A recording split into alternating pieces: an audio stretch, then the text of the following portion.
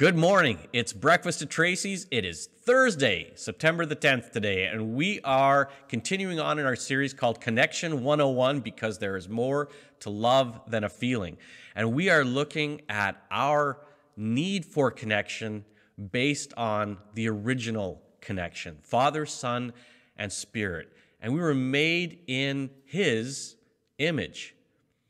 This love that existed, this connection that existed before time. And today we're looking at connection is being valued. And we're continuing on looking at Matthew 17. And this is what is often referred to as the transfiguration of Jesus.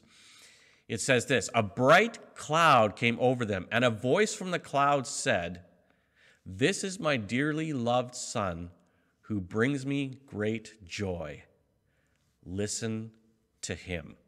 Now, we already talked yesterday about how the Son brought the Father joy, but now there's a little bit added, and this is so important because the Father says, not only does he bring me great joy, you should listen to him. This is so unusual.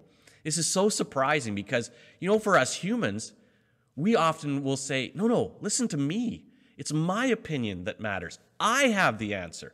I know the way. But here the Father is doing the exact opposite of what comes so naturally to us humans. And it's a sign of great connection. He's pointing out the value in the other person. He could have easily said, you know what, everything that comes out of my son's mouth was my idea. And he'd have been right. Jesus admitted to that. But here's the Father. Isn't this fascinating? Here's the Father saying, listen to my boy. Listen to him. He's got valuable things to say. Perk up your ears, lean forward, listen to him.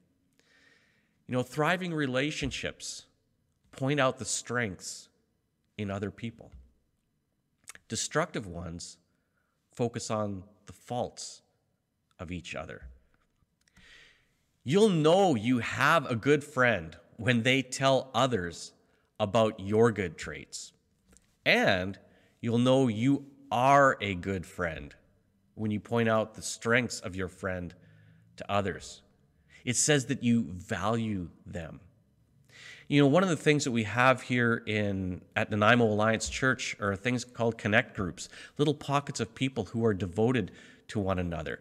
And the strength of those groups will often depend on this very thing, how much they value each other, how much they say, you know what, you've got valuable things to say. I want to listen to you. And you know what, everyone else, listen to this person. They have value. And there's a connection that develops in groups that function like this. And I'll tell you what, it's not easy. It does not come naturally. Like I said, our natural tendency is to say, listen to me. I want everyone to pay attention to me. But here we see in the original connection, them doing the opposite.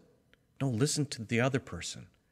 They have valuable things to say. And the Father just backs up and gives all the glory to the Son in that situation. Isn't that amazing? So here's what you can do. If you want to develop good connections with others, practice pointing out the strengths of those around you. Turn the spotlight on others and not yourself. It is a great way to develop connection, and we see that example in the Trinity, in the original connection. Let's pray. Lord, I ask that you would help us to be humble enough to point out the strengths of the people around us, that we wouldn't demand the spotlight, that we would back away and say, no, the other person has incredible value. We need to listen to them. This is difficult, God, and it's only by your grace that we are able to do this. So for all the people who are watching this, Lord, I ask that you'd extend to them your grace, that they would have the ability to not demand that spotlight, but to point out the strengths of others and not their own strengths. God, we thank you for your grace. We thank you that you want us to have connection even more than we do. We thank you for that. In Jesus' name, amen.